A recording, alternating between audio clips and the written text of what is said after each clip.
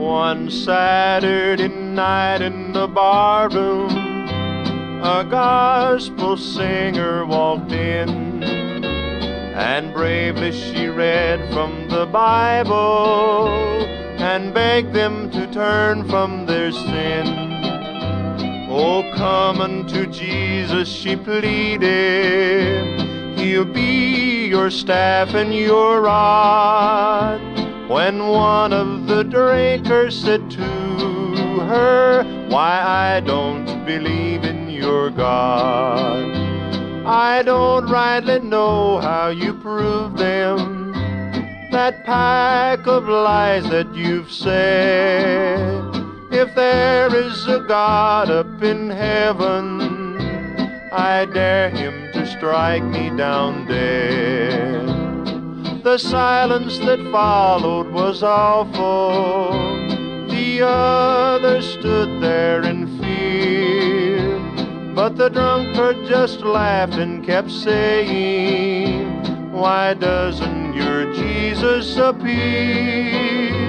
Then one of the others who stood there said, that's enough of that now.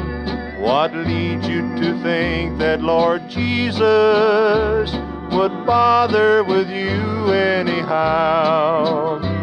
You're only a bum and a drunkard, and nothing that you can say could reach up to God in his heaven and make him go out of his way.